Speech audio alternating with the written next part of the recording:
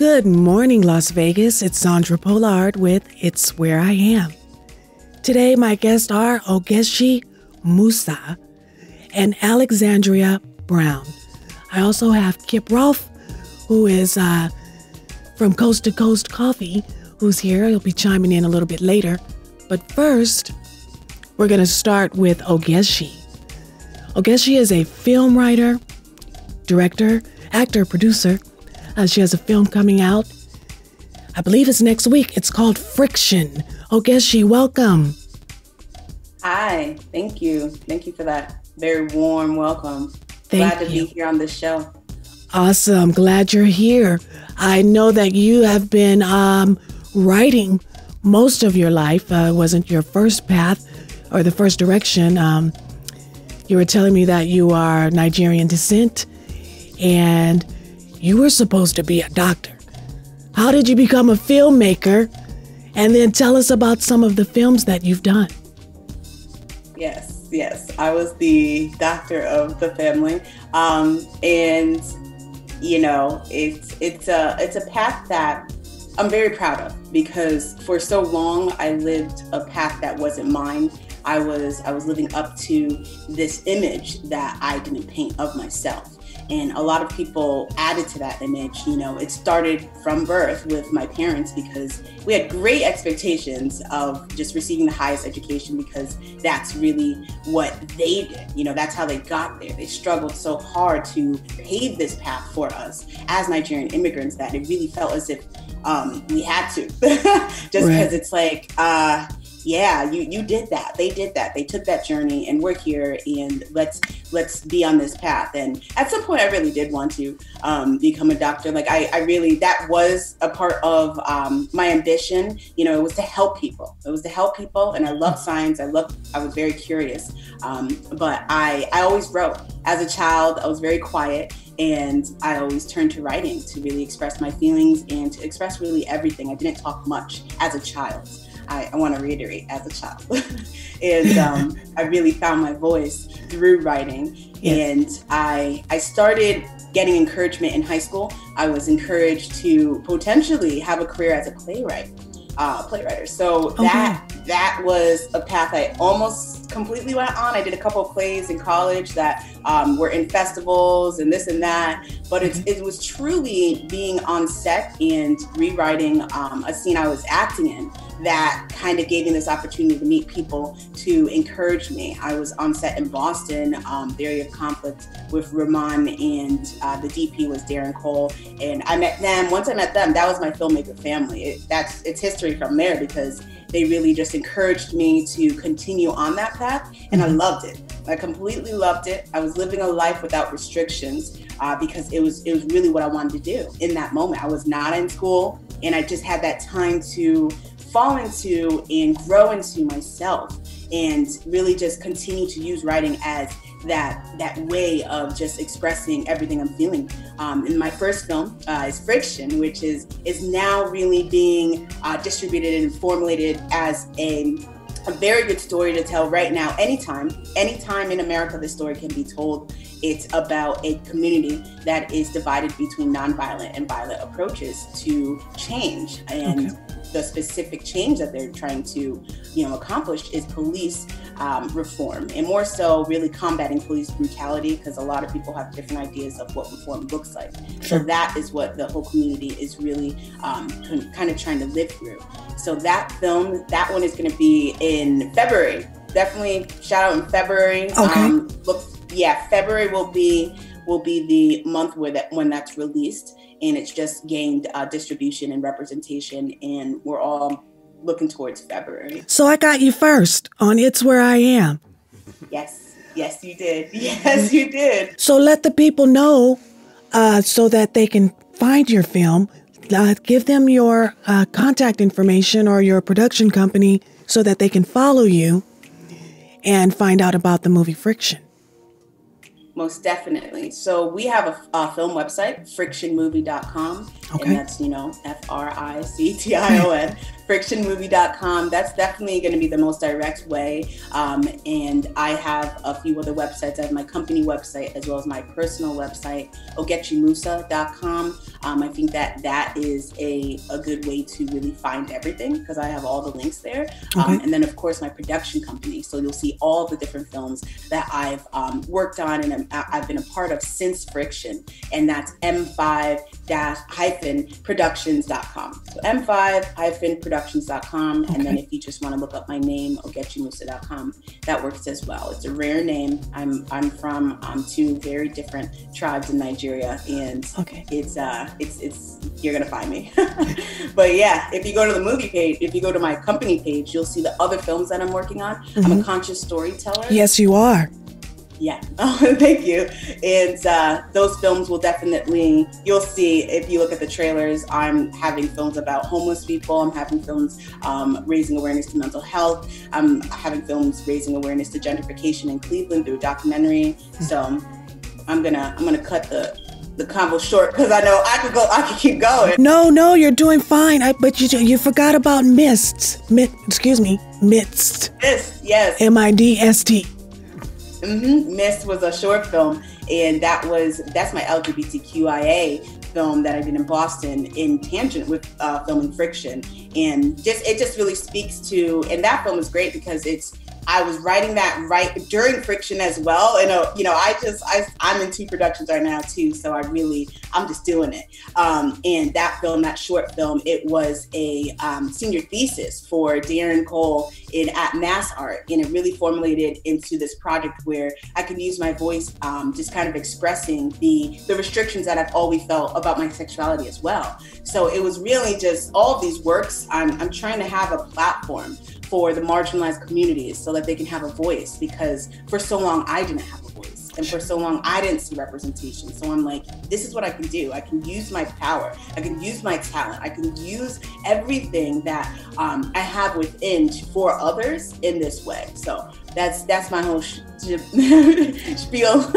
Well, you know what? That's what I love. I love having filmmakers and writers on the show because, writing is such a cathartic, therapeutic process. And we keep some of us bottled up inside. And we need to release it in some way. We may not want to talk to someone about it right away. We may want to kind of formulate and gather our thoughts and our feelings through writing.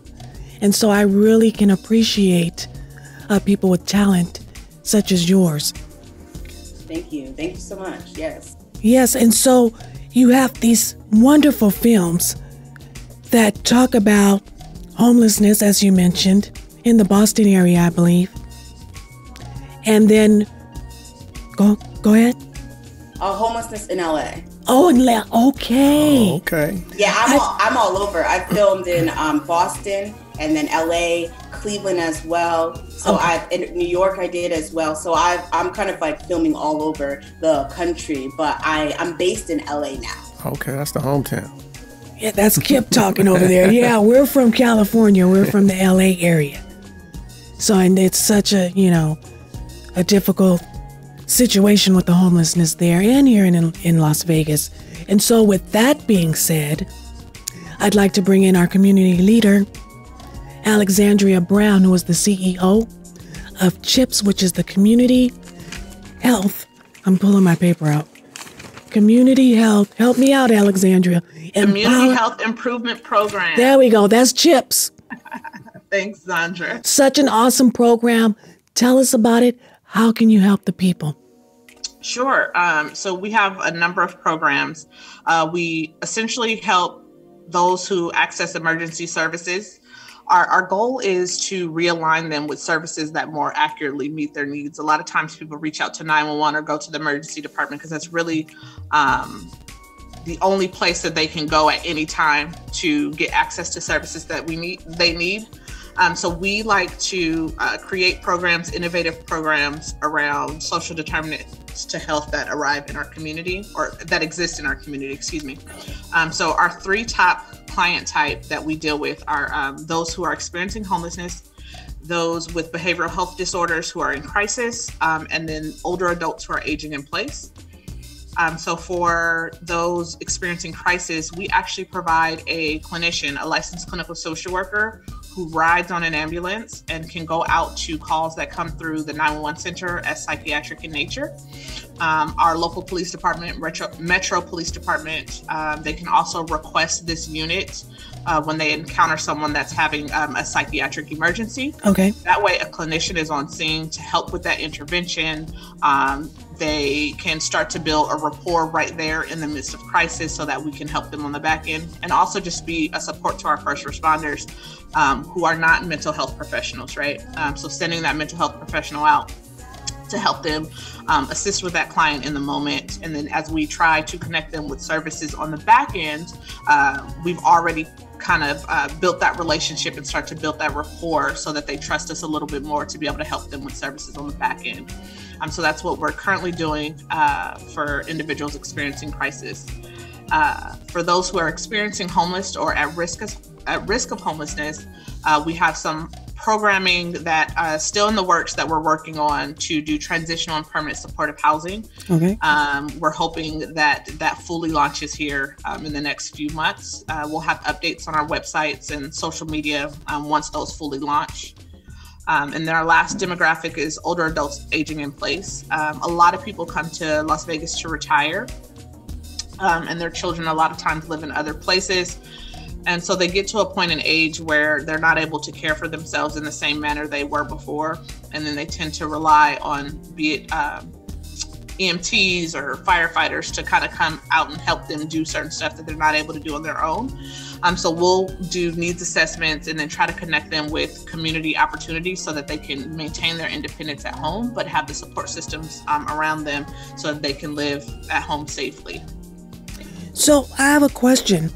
Are families able to contact you so that they can get, like if there's an emergency situation and, you know, someone needs to call the police department or have an ambulance to come, can they call CHIPS directly if you're open, or they're after hour? Is there an after hours phone number? Sure. So in the case of an emergency, we're always going to have them call 911, right? So Sure. that first responders can respond. But then can they call you? But yes, so if we have family members or community members who are just looking for some resources, kind of trying to figure things out, they can contact us. We have a resource center that is located downtown. Okay. It's at 145 North Bruce. That is a walk-in center. I believe right now it's open from 9 to 4, Monday through Friday. And then they can help connect just the at-large community with some resources as well. Okay, so just to be clear, say Grandpa Joe is acting a little funny and he's already been in a mental health facility, and we run into a 911 situation with them where he's hit somebody and is acting erratic. We would call 911 and then we can call CHIPS between 9 and 4 if it happens between those hours? So, great question. Thank you for that clarity. So no, we don't currently have like another team that dispatches in those type of situations. We currently only respond to 911 calls. But if after the event happens, the family determines, you know, Uncle Joe or Grandpa Joe can really utilize some outpatient services or treatment, and we're not really sure where to go, then they could call us for that, and then we could assist with directing them to some possible treatments for them. You know, Alexandria, I've had this question, and so that's why I'm just trying to make sure it's very clear for the people, because I've been asked this a couple of times. Oh my God, my stomach's growling, sorry. So, no breakfast this morning. Anyhow, I've been asked about how do we get the mental health professional on the ride? It's just random. There's no request for it other than the police requesting you? Correct. So currently, there is no way to request us. Civilians or the community at large is not allowed to request that unit. Okay. The unit just finished its pilot phase in a very specific region.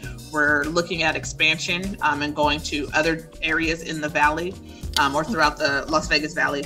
But it is currently, you can't request the unit, or you can't request someone comes out from the community at large. We just don't have enough units or the manpower to be able to handle that. So we have to be very strategic about where we're able to send that unit. So are you going to be working with more than one hospital? Because you were on my show, my second show, first show ever on YouTube. You can find it at itswhereiam.com.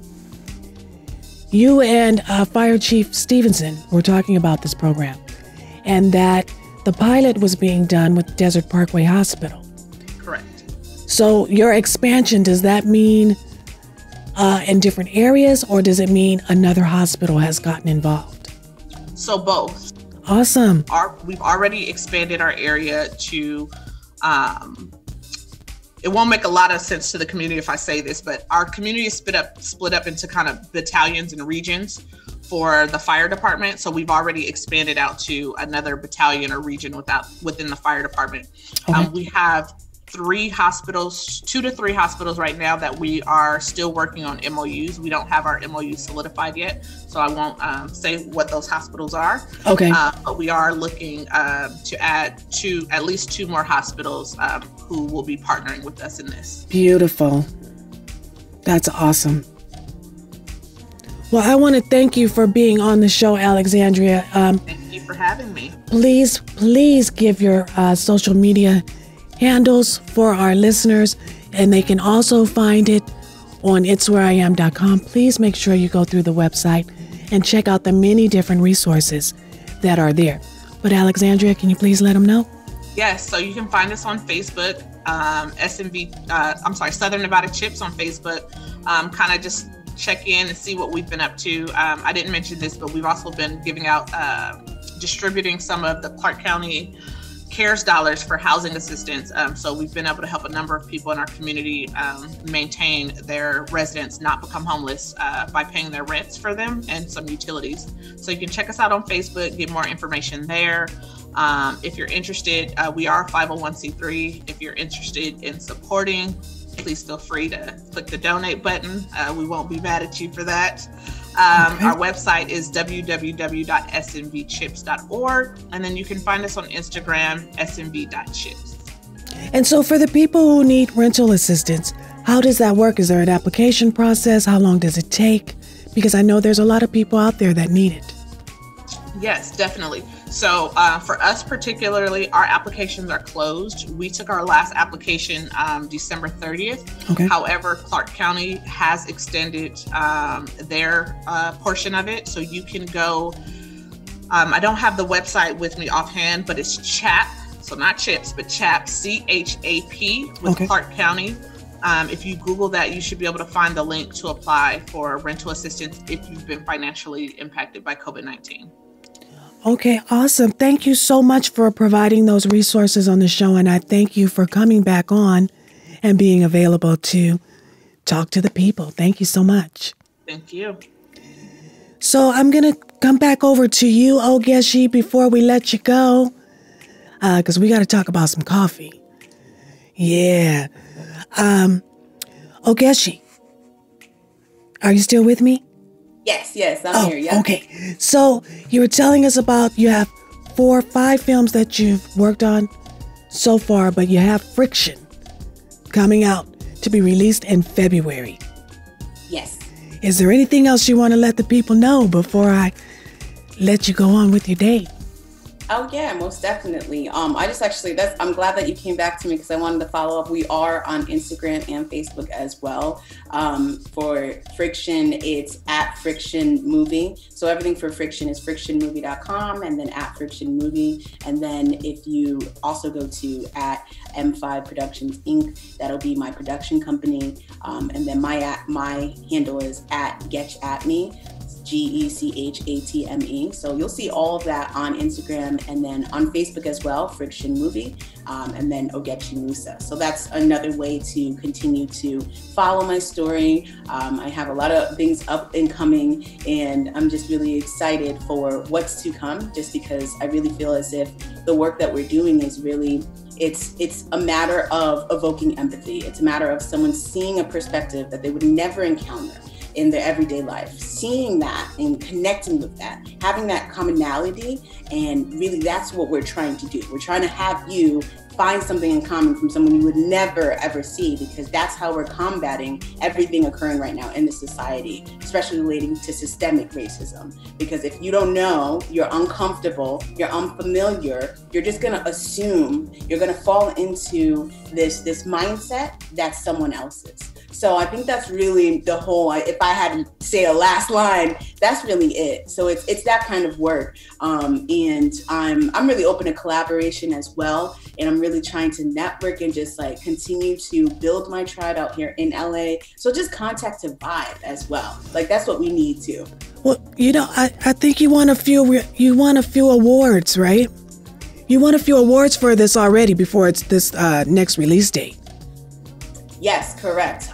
It definitely, so out here in LA Cinema, it won Best Film. Awesome. So that's, someone told me that's like Best Director. So that was kind of cool. And I had a couple of, I think it was, let's see here, Australia International Film Festival. I got Best Actress. I acted in it as well. Okay. I wore a lot of hats with this film just because at many points it was gonna stop. It was gonna, and we all know this as filmmakers, like if it's off the shelf and it's on the screen, that's main goals. So there's a lot of obstacles, and so many obstacles came in place. But it really was when Trayvon Martin, when George Zimmerman got let loose. Like there's so many moments that just kept it going, you know. And I was like, okay, I'll put this hat on. All right, I'm gonna put this hat on because I'm not gonna let this just drop. So there was a lot of passion in it, and I've received a couple awards in festivals.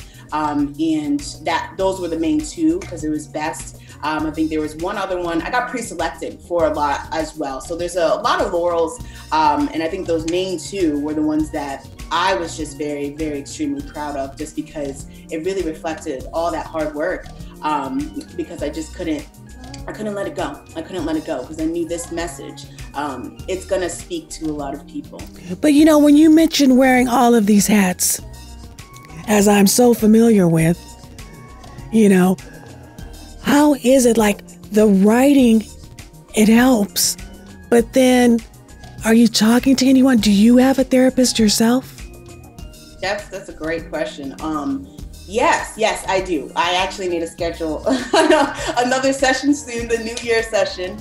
And I wasn't always, that's for sure. I know that when I was kind of balancing all of this, I hadn't one, you know, I didn't have one. So, in a way, my art is my therapy. That lasted for so long, but then again, there were so many pressures and so much work and so much expectations within myself, you know, just because of the way I was raised, work ethic. You know, if I'm going to go on this path, I better be going in. I better be the next spike, you know, like right.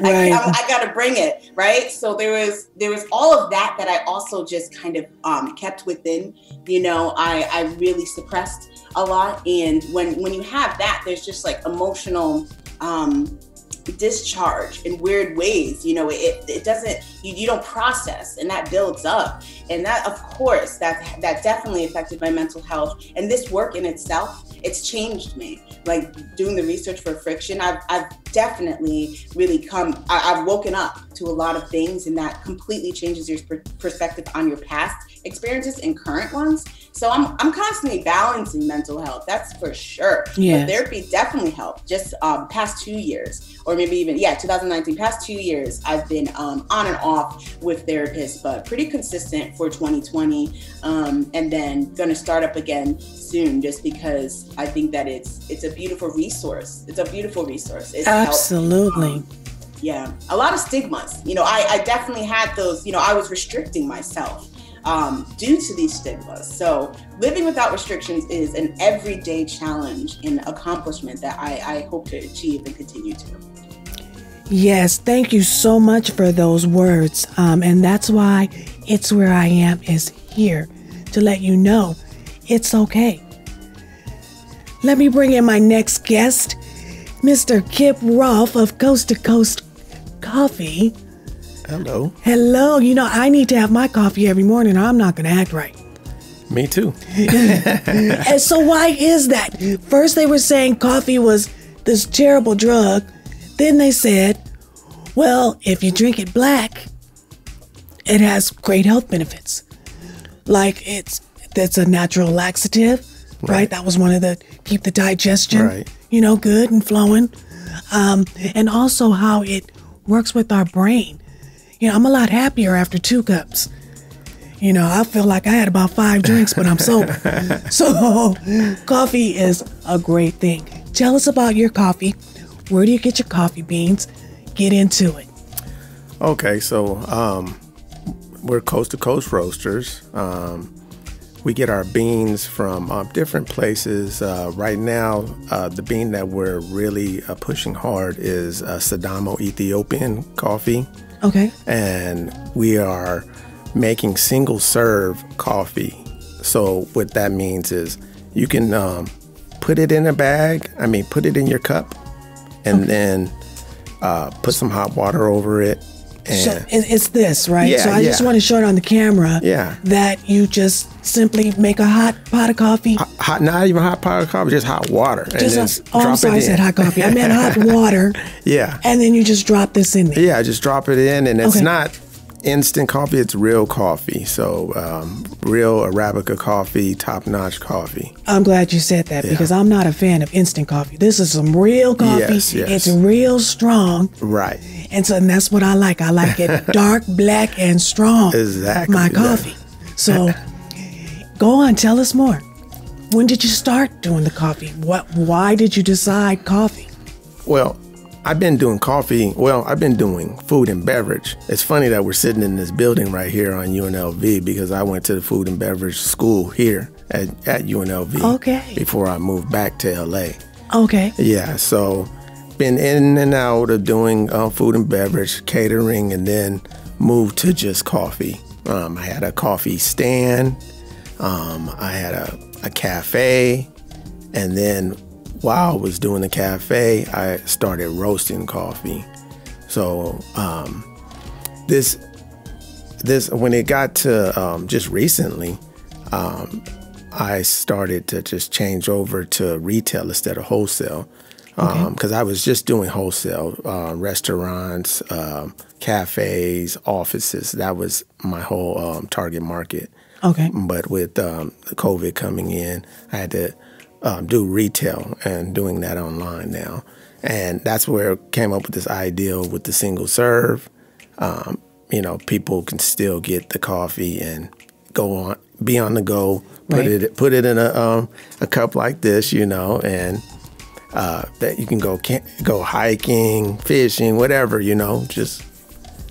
And so on your website, do you have those cups as well, the thermoses? We will, yeah. Okay, awesome, yeah, because I can never keep them. The kids are always taking them, and so they're hard to keep in the house. But I love to have a hot coffee, and so I just want to make sure that when I put this in, it has to steep like a tea, right? Yeah, it's just like a tea, and it takes about 5 to 7 minutes, and boom, you're there. Okay. Well, awesome. Well, Kip, give us your social media handle so that we can find Coast to Coast Coffee. It's Coast to Coast Roasters.com, and it's Coast to Coast with the two being a number. And we're also on Instagram. It's Coast to Coast Roasters on Instagram and Facebook. And Coast to Coast is also on my website, itswhereiam.com. You can find Kip Roth's story there. You can find his direct link to his website. And so I want to thank all my guests for being here. Ogechi, are you still there? Just want to say. Yes, I am. I mute myself, so that's all I'm saying. Oh, thank you. Well, I just wanted to thank you again for coming on to the show. I want to give a shout out to Bespoken Media, Miss Nia Simone, for bringing us together. And I want to definitely thank Alexandra Brown of CHIPS, a community resource, and Kip Roth for his Coast to Coast Coffee. I'm Zandra Pollard. It's Where I Am. I'll see you all next month in February, second Saturday of the month at 8:30 a.m. Itswhereiam.com. Bye.